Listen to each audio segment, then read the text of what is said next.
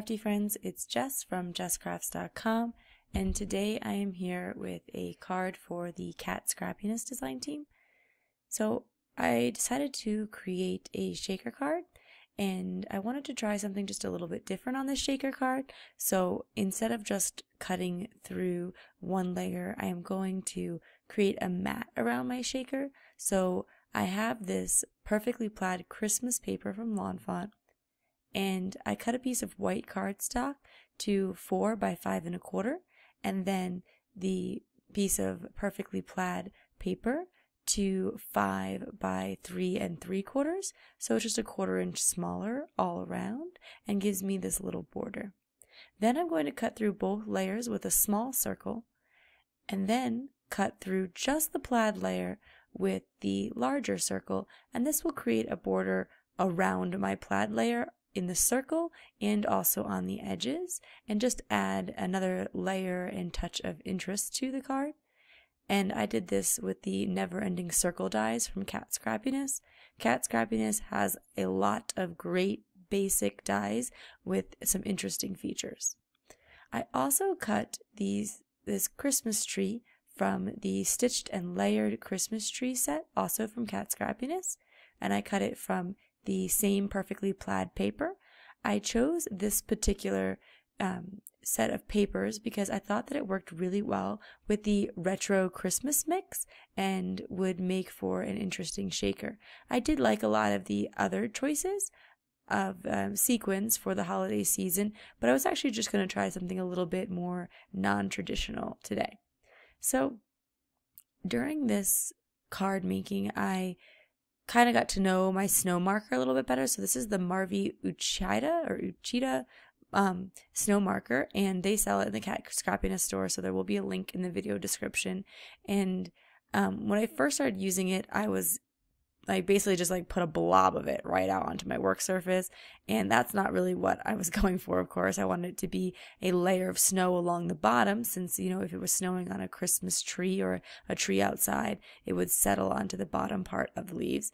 And at first I just put a little bit of the snow marker on the edges, and it looked fine, but it didn't quite have the fluffiness of snow and as much dimension as I wanted. And over time I got to kind of know the marker a little bit better, and I started putting out more of the liquid, and I found that I liked the look of sort of the heavier liquid better. And so you can get more liquid to come out by pressing your marker down, depressing the tip of the marker, and it allows it to flow more. So that's what I'd recommend.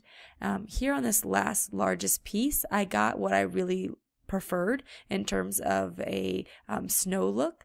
So I went back and I die cut the whole thing a second time, and I added more snow to each layer.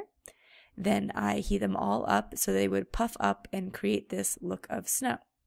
Now I added some transparency to the back of the shaker, and then I took some foam tape and I added it all around the edges.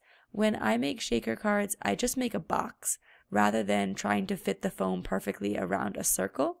I know some people prefer foam sheets so they can die cut it to be the same circle size, or some people prefer a more bendable foam, but I like the look of giving them a lot of room to shake about. So I just create a simple square around my circle with the foam tape, and then I sort of support the rest of it with a bit of foam tape, so you can kind of see that there. And I just cut my foam tape to be a little bit longer and fit it exactly in where it goes, kind of smush it up against or butt it up against the edge, and then trim it down so that it's a perfect seal all around the edges. And I have many videos where I do shaker cards, so I don't always show the process every time because I'm sure it will get boring. But what I did want to show you was this cool stitched Christmas tree die and the snow marker, because I thought those were interesting and fun to work with. So it is a little bit hard to see because it is on pattern paper, but there is a stitching detail around each layer of the tree.